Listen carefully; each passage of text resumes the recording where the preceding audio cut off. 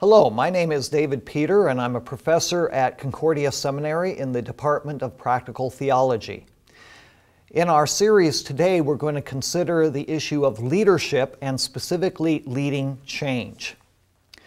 Dr. Rosabeth Moss-Kanter from the Harvard Business School says that the task of leadership is change. And she says that leaders need to be change masters. And so as pastors lead, they must also be able to lead change. In this series of videos, we will discuss, first of all, how theology informs the process of change.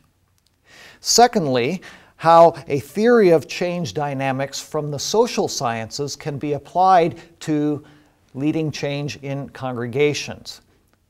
And thirdly, a proven process for leading positive change that is guided by the research by another Harvard professor, Dr. John Kotter.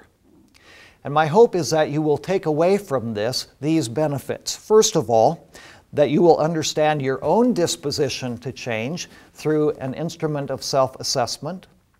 Secondly, that you will identify one area needing change in your congregation and reflect on how the process of change can be applied to it. And thirdly, that you will formulate a strategy to facilitate change in that area of need in your congregation. Thank you.